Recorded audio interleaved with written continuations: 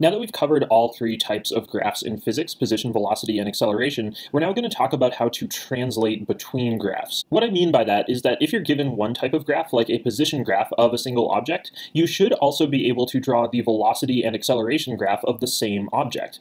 This is because we can get a lot of information about that object's motion from any one graph, and if we can get information about its motion, we can figure out the other two graphs as well. For example, this graph here is a position graph of a person running very fast and then slowing to a stop, and we can also understand what the velocity and acceleration graph for that same motion would look like. The velocity graph would look like this, and the acceleration graph would look like this.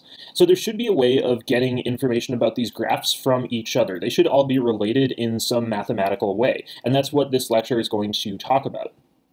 So I'm going to start by having you copy down this pattern of how to convert from position to velocity to acceleration graphs, or vice versa. If we're going down this list, you're going to use the slope of the graph to determine what the next graph looks like, and if you're going up the list, you're going to use the area under the curve of the graph to determine what the next graph looks like. I'm going to talk about that in more detail. For now, I just need you to copy down these rules. I also need you to copy down rules that you've learned from previous videos. For example, the slope on a position time graph is equal to the velocity, the slope on a velocity versus time graph is the acceleration, and the area under the curve of a velocity time graph is the change in position, and the area under the curve of an acceleration time graph is a change in velocity. I also need you to copy down that picture directly above my head of the different slopes. Some students get this confused, so I just want to emphasize that that very steep slope at the top is very positive. A flat, perfectly flat horizontal line has no slope, and a very steep slope going down is a very negative slope. This is going to be really important for translating these graphs. I'm going to keep this little table in the corner of the video just to show which two types of graphs I'm translating between, and I'm going to start by translating from a position to a velocity graph and show you how to do that.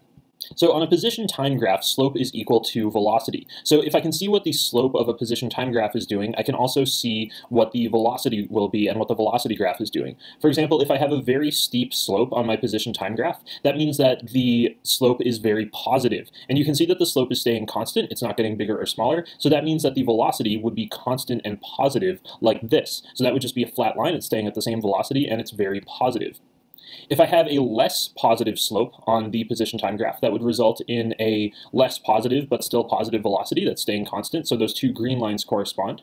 If I have a slope of 0 on the position time graph, that means that I also have a slope of 0 on the velocity time graph like this. And if I have these negative slopes, that's what the negative velocities would look like as well. So you can see if I have a constant slope on the position time graph, I have a constant velocity on the velocity graph. And constant velocity on a velocity graph is just represented by a flat line. And you'll notice that it doesn't matter what position I start from. That's not really an issue. All that matters here is the slope. So in this case, these are at different positions, but they're all slopes of 0, and so the velocity graph of this would just be 0 for the whole time. Now let's look at another graph like this. So here I can see that the position starts off very positive and constant, goes to 0 and constant, and then goes negative and constant. So that means that the velocity is also going to start very positive and constant, go to 0 and constant, so it's flat, and then become negative and constant like this. So that would be how I would translate the velocity graph from the position graph. A lot of times we draw these vertical lines to help us see similar times. So each vertical line corresponds to the same time on both graphs, just so you know when a graph is changing. If I have a position graph that looks like this, the velocity starts off negative because the slope is negative and constant, and then it becomes positive and constant. So this is what that velocity graph would look like.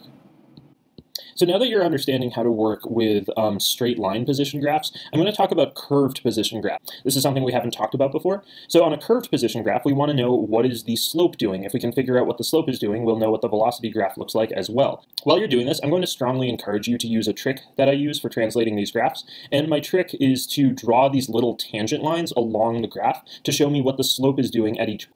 It's very simple. You just draw straight lines that imitate what the slope is doing at that point. And this can help you visualize what the velocity is doing. So I can see from my graph that the first line that I drew is flat. So that means that the slope starts off at 0. So that means that the velocity starts off at 0 as well. And then after, the slope is becoming more and more positive. So that means that the velocity becomes more and more positive over time. So that is what the velocity graph would look like for that curved position line. And I can find that using those tangent lines.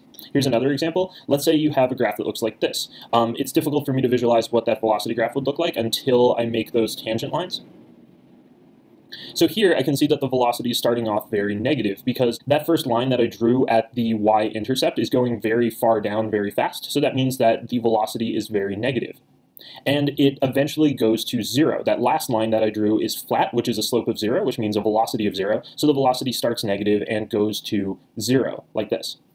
Now here's a more complicated graph. Again, I'm just going to draw the tangent lines and see what's going on. So I can see here that the velocity starts off very positive. The slope is very positive on the position graph. The slope of the position graph is becoming less positive. It's getting closer and closer to 0 until it hits 0 at that middle point. So that means that the velocity is also going to become smaller and smaller until it hits 0. After it does that, I can see that the slope is becoming more and more negative. So that means that the velocity graph is actually going to cross that axis and go into the negatives like that until it becomes very negative. So that is the velocity graph of that position graph based on those tangent lines. And again, I can draw that vertical dotted line just to show that these are happening at similar times. So now let's try converting backwards. Let's start with a velocity graph and go to a position graph. So the velocity tells you what the slope of the position time graph is doing. So let's say we have a graph that looks like this. If it looks like this, I'm going to use that same trick, but in reverse, where I draw tangent lines to show me what the slope is doing. So here I can see that the velocity is very positive and constant. So that means that I'm going to draw tangent lines that have a positive slope and that are constant. The slopes are not getting bigger or smaller. They're the same slope for every line. And then I just draw a line using those tangent lines as a guide. And so that would be my position time graph. Just remember that the velocity graph tells you nothing about where the position will begin. So I can begin this position graph from anywhere I want. Now I'm going to drop the velocity down a little. Let's say that it's lower. All that means is that the slopes are smaller, they're less positive, but they're still constant. So this is what that position versus time graph would look like. If the velocity is staying constant at 0, that means the slope is staying constant at 0. And so again, I can really start this position time graph from anywhere that I want, like this, and just make sure that the slope is 0 the whole time. And if the velocity is negative, that just means that the tangent lines have a negative slope. And here you can see they'll have a very negative slope, so that means I draw it like this. Okay, now let's get a little more complicated. Here the slope is going to be constantly changing. So I can see in my velocity graph that the graph is starting at a velocity of 0 and getting very negative. So that means that the slope of the position graph is going to start with a slope of 0, a flat line, but then get a more and more negative slope as it goes. So the other tangent lines would get more and more negative like this. Just remember their slope is getting more and more negative, not necessarily their actual position. And so that would be what that line looks like for the velocity graph. Again, I could have started that position graph at any position. I just had to start it with a slope of 0. Here's a more complicated one. I can see the velocity starts very negative, goes to 0, and then becomes very positive. So that means for the position time graph, the tangent line is going to start with a very negative slope and get smaller and smaller in slope until it gets to a slope of 0, and then continue to get more and more positive like that. So that's what that position time graph would look like. You can also use the fact that the area under the curve can equal the change in position. So this one would start with a very negative change in position. And as you go, it's getting to be a smaller and smaller change in position until its position is not changing and then gets larger and larger and larger. I honestly still like to use my tangent line trick for this, but you can use that method as well. So now let's shift to translating from velocity graphs to acceleration graphs. So velocity graphs and acceleration graphs operate on the same rule. The slope of the velocity graph is equal to the acceleration. So let's say that you have a velocity graph like this. Here I can see that that slope is positive and constant, so the acceleration will be positive and constant. If it's less positive and constant, the acceleration will be less positive, but will stay at that constant spot. If the change in velocity is flat, if the slope is not changing at all, if it's 0, that means that the acceleration is 0. If it's negative, the acceleration is a little negative. And if it's very negative, the acceleration is very negative as well.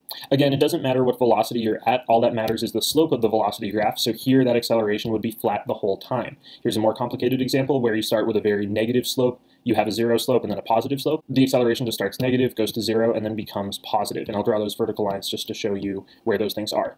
So you're never going to get more complicated velocity graphs than that. We don't really deal with curved velocity graphs in high school physics. That's just a little too complicated. So here are a few more examples. I'm going to play through them pretty fast. Just watch them, try to take in what's going on, and then we're going to change to converting acceleration back to velocity graphs. Okay, let's say I have an acceleration graph that is positive and constant. That means that the slope of the velocity graph is going to be positive and constant, so I draw those tangent lines that are going to be positive and constant going up, so that means that the velocity graph would look like this. And the acceleration graph does not tell you what velocity to start with, so you can start this velocity graph anywhere you would like. If the acceleration is 0 the whole time, that means that the slope of the velocity graph is 0 the whole time, like this. And if the acceleration is negative, that means that the slope of the velocity graph is constant and negative like this. So that's what my tangent lines would look like. Now let's say we have a change in the acceleration graph from a negative to a positive. That just means that the slope of the velocity graph starts off negative, and at that point it becomes positive, like this. So those would be my tangent lines, and that would be my line. And you can also use the area. Again, you can see here that the area under the curve of an acceleration graph is equal to the change in velocity. So if you have a very negative area, that means that you have a very negative change in velocity, or the velocity is dropping a lot. And if you have a positive area, that means that the velocity is increasing. And again, I really prefer to just use my tangent line method, but it'll be important for you to remember this method as well. So now that you have that example, I'm just going to go through a few examples of converting through all three graphs, from being given just one and getting the other two from graph translation. So this is going to be an essential skill, and you're actually going to be working on a worksheet on this shortly. So I'm just going to show you a few examples. So let's say that you just have this position graph and you want to get to the velocity and acceleration graph for the same object. All you have to do is convert down one graph at a time, because you know how to go from position to velocity and then from velocity to acceleration. So I can see that the slope of that position graph is positive and constant. So that means that the velocity itself is positive and constantly at the same velocity. So it would look like this graph right here. And if that velocity graph is flat, that means that the velocity itself has a slope of 0, and acceleration is the slope of a velocity graph. So the acceleration graph would just be at 0 the whole time. So that's what that graph would look like. And I just converted from position all the way down to acceleration. And that is the skill that I'm expecting you to leave this video with and leave today with. Let's say we have a more complicated position time graph going up like this at a curve. So I draw those tangent lines to help me out with the conversion. So I can see that the velocity starts at 0 and then becomes positive. So that means on my velocity graph, it starts at 0 and becomes very positive. And then I draw tangent lines for that graph to see what the acceleration is doing. Just remember, the slope on a velocity graph is the acceleration, and that's positive and constant. So the acceleration itself is also positive and constant. So I just converted from another position to an acceleration graph. Now let's try converting from a velocity graph to both of the other two types. I'm going to start with position because that's a little more difficult. I can see that because velocity is the slope of a position graph, the slope is starting very positive and then going down to 0. So it goes from positive to 0 down to a very negative slope like that. So that is what my position time graph would look like. And one more time, velocity graph does not tell you where to start on a position graph in terms of position. Now going down to acceleration, the slope of that velocity graph is constant and negative, so that means the acceleration is constant and negative like that. I'll do another one. Let's say that we have an acceleration graph and we want to go up. Here the acceleration graph starts positive and ends negative, so that means that the slope of the velocity graph is going to start positive and then start going down in a negative way like this. And so for the position graph, this one's going to be a little weird. I can see that the velocity starts at 0 because that's where I chose to start my velocity graph. So the slope is going to start at 0 and then get bigger and bigger and bigger. And then after it reaches a certain very positive amount, it's going to get smaller. It's still positive. It's still aiming in that upward direction, but it's getting closer and closer to 0 again because the velocity itself is getting closer and closer to the x-axis, the 0 point. So that means that the slope of the position graph is getting closer and closer to 0. So that's what that slope would look like, and that's what that position graph would look like. So this is the conclusion. This is what I wanted you to take away from the video. Honestly, the way that you get good at this is just by practicing it a ton until it sticks in your head and correcting the mistakes that you make along the way. So please talk to me and your class partners as you go.